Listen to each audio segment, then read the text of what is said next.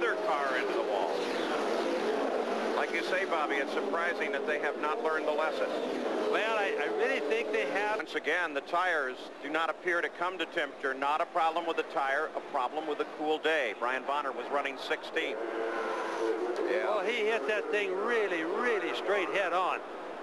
Just goes to show you, though, sometimes the impact is just right. The driver doesn't get hurt at all. With Bonner, he's standing on his feet. It doesn't look like he's speed. I don't think he was really up to speed, though. Do you? Speed, yeah, exactly. You see, still a hard hit. You know, how many times could you even hit dead head on like he did at 60 miles an hour and survive? I'd a lot rather be sitting here in the booth than in his car, I'll tell you that.